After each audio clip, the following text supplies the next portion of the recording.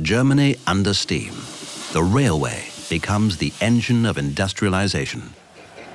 1835, its first journey from Nuremberg to Fürth, racing along at up to 40 kilometers per hour, breathtakingly fast for the contemporaries.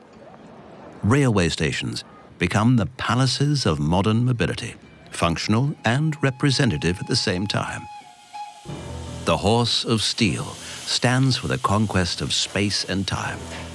The first trains still come from England, but German engineers and machinists are already on the fast track, and it leads to Berlin.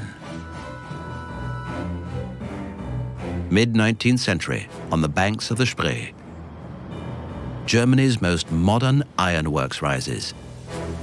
Lokomotivenfabrik August Borsig. It makes Prussia independent from the English competition.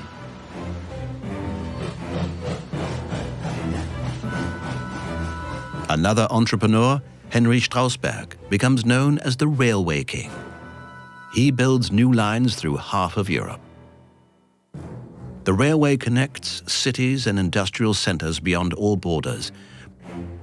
By the late 19th century, the railway network grows many times over.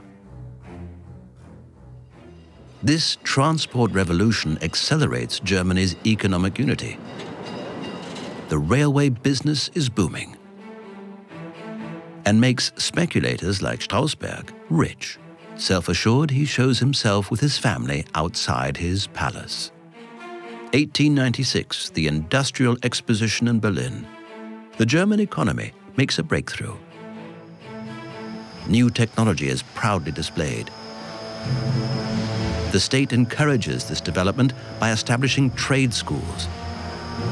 A push for modernization triggered by the close connection between science and research.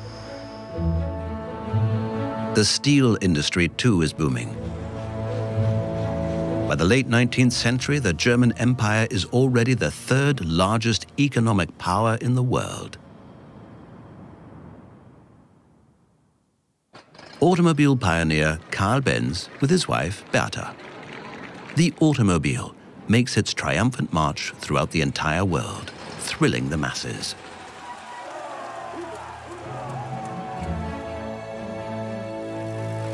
But the new magic word is electricity.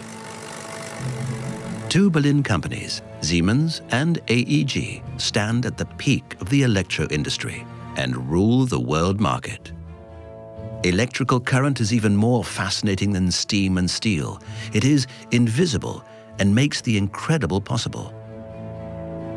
So now news can be sent all over the globe by means of telegraphy. Germany's economic power is feared abroad, especially in England. There, German products must now be labeled "Made in Germany." Intended as a disparagement, the label becomes a seal of quality and a worldwide trademark.